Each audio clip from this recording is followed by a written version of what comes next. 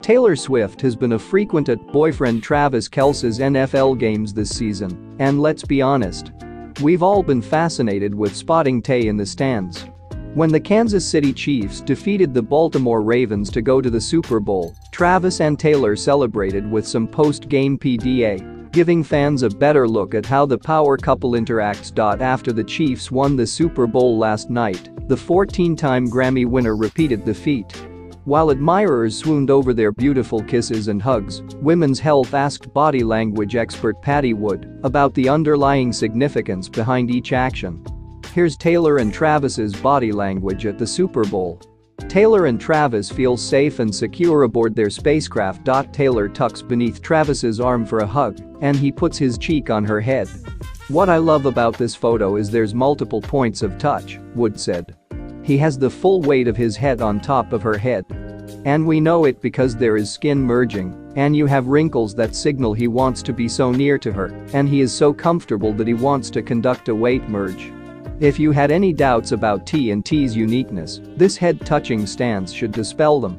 It's called ligamentedness when you merge heads." According to Travis also has his arm wrapped around Taylor, and his hand appears relaxed because it is dipping down, according to Wood.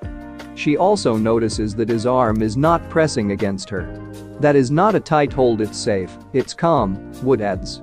"It's really comfortable." Wood describes the general atmosphere these two give off in this time as one of familiarity, comfort, and ease with each other. "They are tender cues, not ownership." Travis expresses a want to get close, but nothing indicates a desire to proclaim, "She's mine." Wood explains. Meanwhile, Taylor has her head position cradled right up into that crook of his arm with her face down, according to Wood. "This is very unique to this relationship, this head positioning and the desire." Wood has studied Taylor's body language with several men over the years and believes that her head placement in this photograph demonstrates that she feels safe in Travis's arms. "The look down and the cradling into Travis is childlike, but she doesn't lack power," said Wood. "It's a place of safety for her. She feels good in that space." Wood also notes that Taylor is not squeezing Travis's hand. Usually, when she touches him, as in this photo, her fingers are fairly relaxed. "There's always a tiny bit of separation that says, 'I want to touch you,' but it's soft," Wood explains.